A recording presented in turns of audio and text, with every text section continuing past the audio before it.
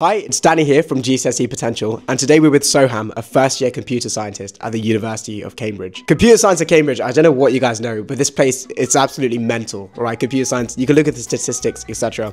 It took me so long to find a computer scientist who actually has social skills. I think Soham is just about there, he's getting there.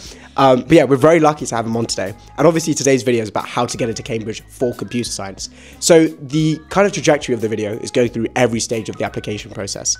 GCSEs, A-levels, personal statement, admissions test, which is the TMUA, and finally the interview. And then we'll talk a little bit about the course and we'll have some things dabbled in, I guess, throughout. But to begin with, a quick introduction from Soham, so go for it. Hi, my name's Soham. I'm a first year computer science student at Jesus. And yeah, I went to school in Manchester where I did maths, further maths, physics and computer science. So I guess to begin with, first stage of the application process is GCSEs. So my first questions are like, A, what sort of GCSEs do you need for computer science? And B, are there any ones which matter like more than any others? So for example, are there any ones where you basically need a 9 in that subject? So required, I would definitely say maths is the most important. So I think you need maths and English, right, to a certain level, but specifically for computer science, a GCSE maths, having a 9 would be really useful. And if your school offers further maths, taking that would help as well. But beyond that, to be honest, not much else, because GCSE computer science, you definitely don't need to do. Very, very unserious GCSE. Yeah, physics as well, that could help. But other than that, just whatever you enjoy really, like sciences, but just focus on maths, I would say. And like in terms of rough GCSE grades, like what should you be aiming for across the board? I guess aiming for isn't a better question because everyone's aiming for straight 9s. But a better question is like, what do most people have in their GCSEs? Yeah. Obviously, it's not the end of the world if you don't have, all 8s and 9s. Like a lot of people do generally, but I feel like it's more important to have good grades in the subjects that matter. So, if you have like a 6 or a 5 in like a random language or something, it's not that serious. But yeah, across the board, just try and aim for 8s and 9s generally. And if you have a few 7s, it's not that important. So yeah, I wouldn't worry. I can actually attest to that. I have a family friend he did computer science. I think he's UNC status now, so I think he's graduated. But he got like a 4 in Spanish, and he always tells people about that because he did computer science at Cambridge and he got a 4 in Spanish. Yeah. So generally, if it's like a random like jobless subject, it does not matter. Yeah. But maths obviously does matter. Like everyone going into the application process is going to be so good at maths. Like I'm sure Soham looks very unassuming right now, but he's absolutely cracked at maths. You have to be. So I'm moving on to A levels. The questions I have to ask are like, A, what subjects should you be doing at A level? B, what sort of grades are required with your predicted grades? Obviously, like do you need an A star in further maths, for example? And I guess any other thoughts on A levels? So, like do you need physics as well? Maths is definitely required again, and further maths is strongly recommended. So basically what that means is if your school offers it, you should definitely take it. If your school doesn't offer further maths, you should try and maybe self-study it over year 12 summer, or just do as much extra maths as you can. But yeah, other than that, I think the third most commonly picked subject is physics, which might be a weird one. I think maybe just because it's such a difficult A-level, like doing well in A-level physics could just be seen as desirable. And then computer science is the other subject that I took, but it's definitely not required. And they honestly won't care that much if you took it or not. It's kind of very surface level anyway. So maths is, again, and further maths are the ones that they care about the most. And in terms of predicted grades, like what rough predicted grades do you need like across the board? I don't know what the entry requirements are. I presume it's like A star, A star, A. And do you need like that A star in further maths, for example? Do you know anyone who got an A in further maths? Generally, if you're predicted grades, you're gonna want either all A stars or 2 A stars and an A, or 2 A stars and 2 A's. And yeah, maths is definite A star.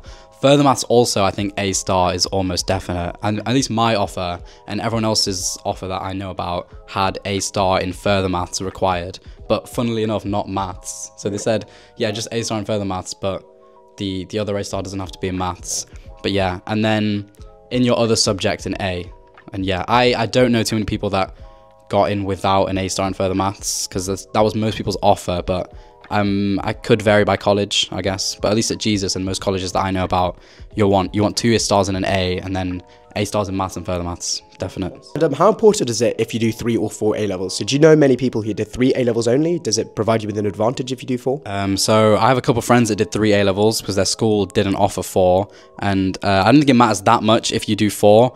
I guess it's useful to kind of show that you can manage an extra subject, and if you just wanted to take an extra subject, for example, like if you wanted to study A-level computer science, it could be helpful to do 4, but I definitely wouldn't stress about it. Just having, you know, 3 A stars is definitely better than 2 A stars and 2 A's. So I would focus on doing really well in 3. And if you think you can handle 4, maybe pick up a 4th. Fair. So I think that covers basically everything with A levels. I don't think computer science is really that important based on what you've said.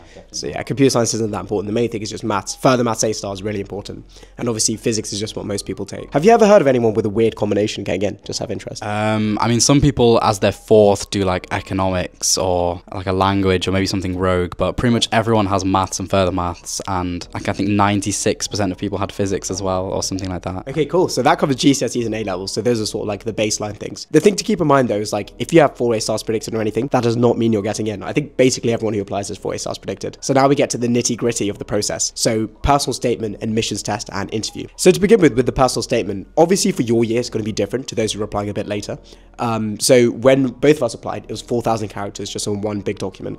Whereas in your year, it'll be 3 separate questions. The thing to keep in mind though is that it's mostly the same.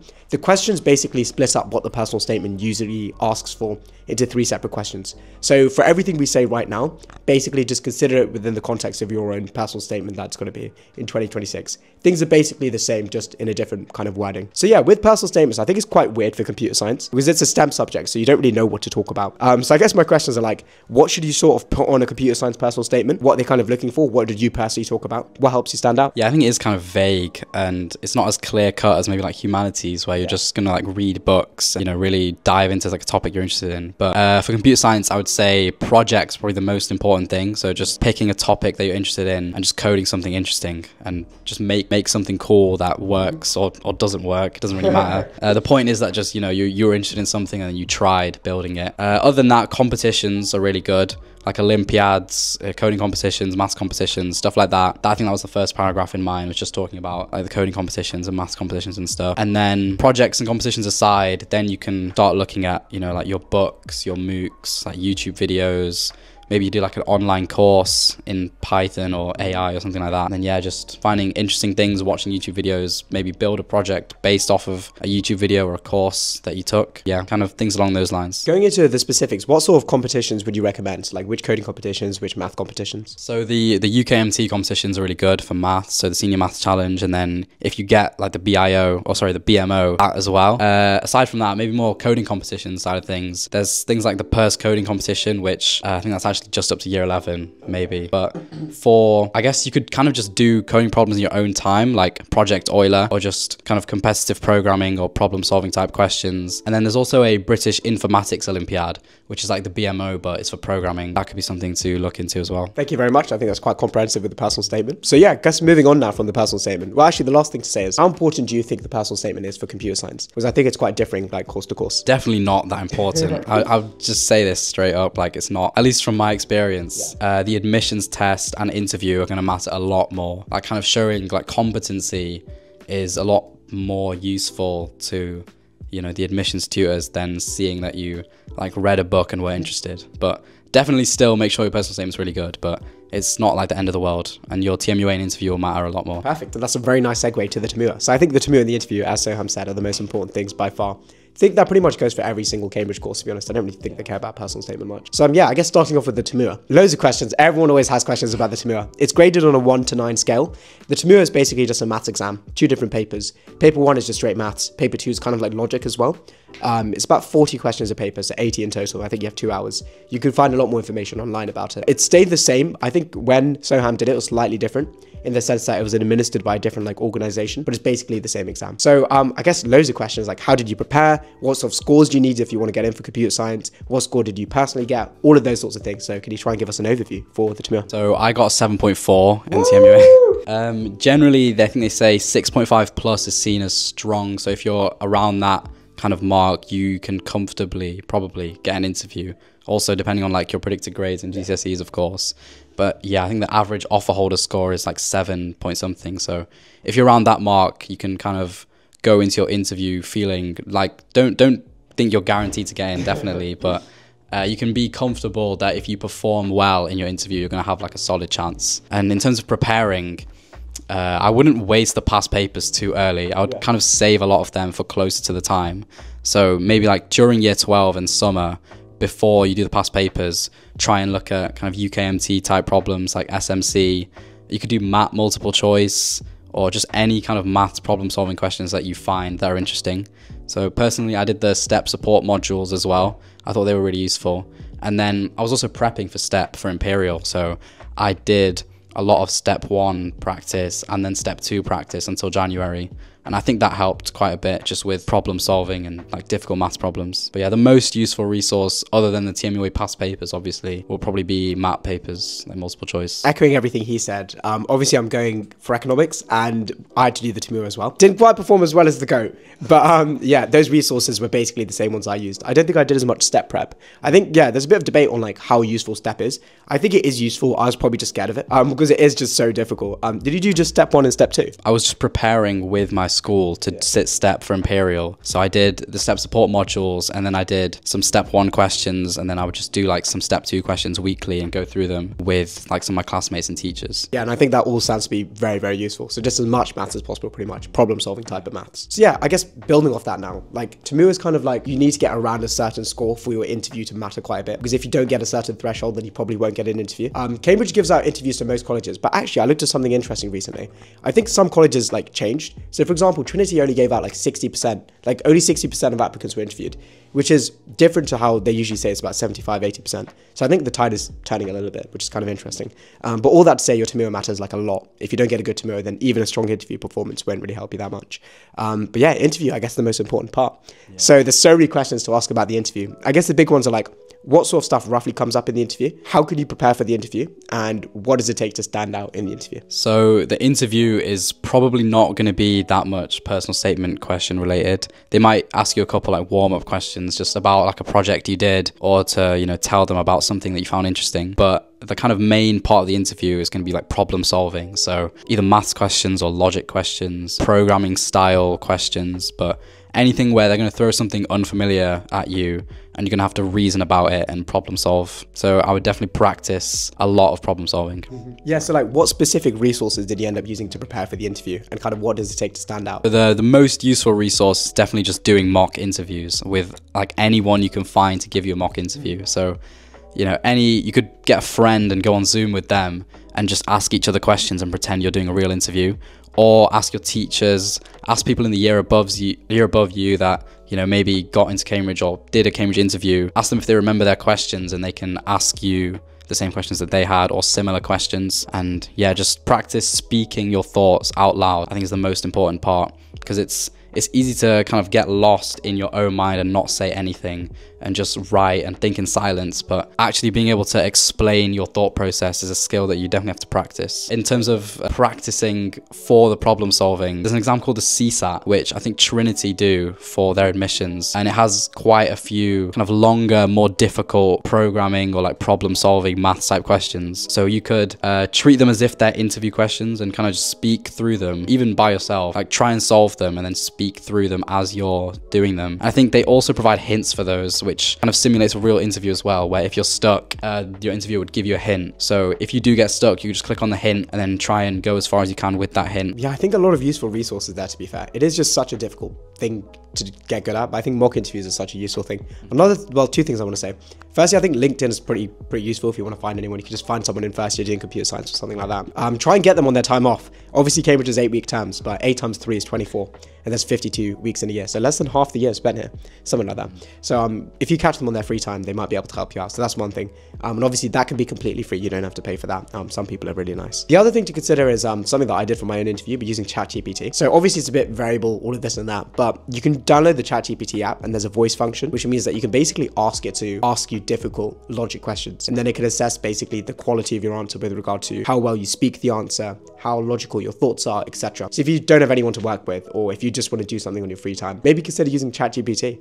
But yeah, any other final thoughts on interviews? Or if you get stuck, definitely don't think you failed the interview. So they're expecting pretty much everyone to get stuck at some point. And if you don't get stuck, like that's a miracle. You must be a genius. But yeah, I definitely got stuck several times and everyone I know got stuck. But they're kind of looking for when you get stuck, they're going to give you hints. Can you use those hints well and really listen to what they told you and go as far as you can, like given what they've told you? So you're definitely not expected to get everything right first time. So don't expect to, and you know, you're going to be okay if you don't and if you get stuck. Okay, cool. Now, so after you've done your interview and all of that, one thing to keep in mind, I guess this maybe should go at the start of the video, but whether you actually want to do the course. I think a lot of people are attracted to the idea of like computer science, software engineering. They don't really know what goes on with that.